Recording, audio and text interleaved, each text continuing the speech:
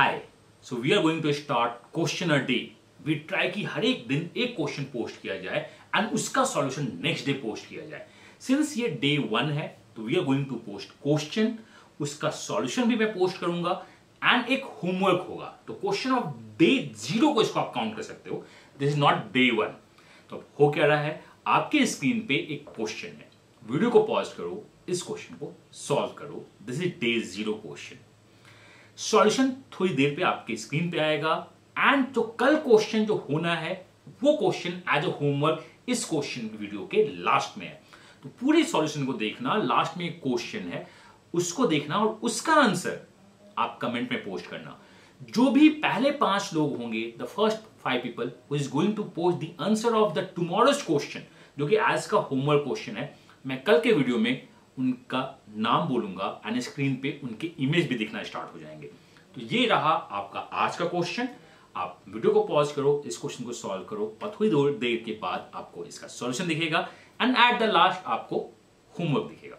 The question is quite simple. I started my today's journey from Hazaribagh to Ranchi. So I started my today's journey from nothing but the Hazaribagh to Ranchi. Okay. I checked the first milestone. It showed Ranchi is 100 km. So from here, just say Ranchi is nothing but the 100 km from Hazaribagh. Just assume. After 40 minutes, I checked the another milestone, found Ranchi is XY km. So this one is the another milestone. So the Ranchi is nothing but the 40 minutes after this. After 40 minutes, I found the another milestone that is nothing but Ranchi is XY km. Then after another 20 minutes, I found another milestone that is YX, and Ranchi is nothing but 20 minutes. So we have to find my speed. The value of XY is what? So can we say my speed is the constant throughout the journey? This is given. So what we can say? We can say the distance traveled in the 40 minutes and the distance traveled in the 20 minutes should be in the same ratio of the time traveled. So what do we mean by the distance traveled? So the first distance is 100, the second distance is XY. Can we say, if I say the Ranchi is 10 km, after sometimes I say the Ranchi is 8 km, the milestone. So can we say we have 2 km traveled? So here the traveled distance, say the T40 and the T20, T the time, the distance traveled in the 40 minutes is nothing but the 100 minus XY. And we can't write XY as a XY because it's a milestone. So in the number formation, we just write minus 10x plus y because x is in the 10th place and y is in the unit place. For the distance T20, this one is nothing but the xy minus yx. Again, we can't write this one, so we can write 10x plus y as the first distance minus 10y plus x as the second distance. When we solve this one is nothing but 9 into x minus y. So these are distance, and we know the distance ratio of these two should be the time ratio because the speeds are the constant. So we can say 100 minus 10x plus y and nothing but 9 into x minus y. This is nothing but 40 minutes and 20 minutes. So this is nothing but 2:1 ratio. So we just cross multiply and solve for the integral value, and solve for the integral value will get the answer, nothing else. And the integral means digit value 0 to nothing but 9. So we have to do some hit and trial and solve the question, or we can use the Chinese remainder theorem. But I hope the concept is clear. So our one journey is this one, second journey is this one. We solve this question, we solve this equation and get the answer. Now how we can solve in the other method? We know we have 100 and we have xy, then we have yx, and here the time is 40 minutes, here the time is 20 minutes. So can we say the distance ratio should be the 2:1 of the time ratio? We definitely know the gap of this one is nothing but 9 into x minus y, because when we interchange the digits we are getting nothing but a multiple of 9.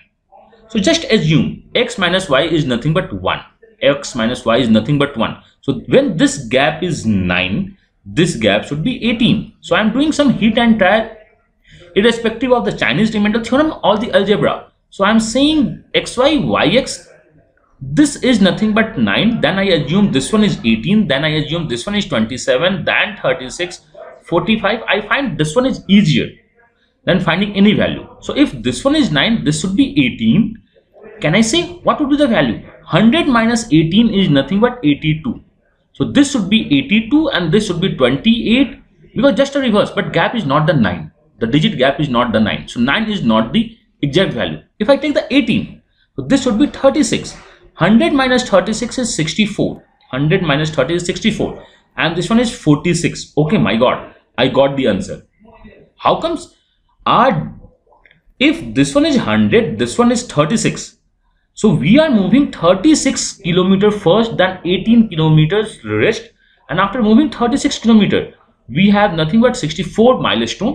100 minus 36 is the 64 is the milestone, and 64 after moving 18 kilometers, the next milestone is 46. So we have something XY and YX kilometer. So what we have done, we have traveled 36 is the distance in the 40 minute. In the 40 minute, convert 40 minute in the hour. So this one is cancelled out. This one is 9. So this one is nothing but the 54 kilometer per hour is my speed.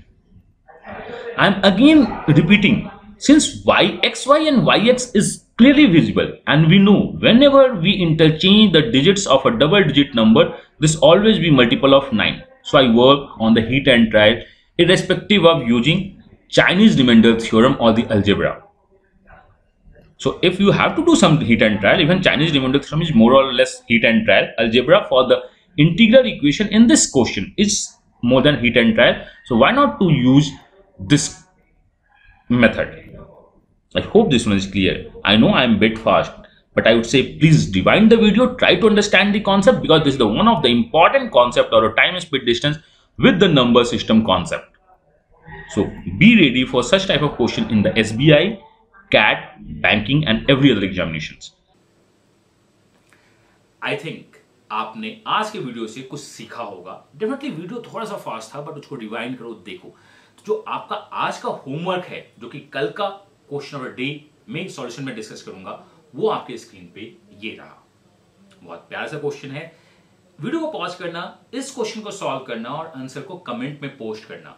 First 5 people जो सही answer post करेंगे, उनका मैं नाम कल के video में लूंगा, along with the solution of this question, और एक नया होमवर्क आपको मिलेगा.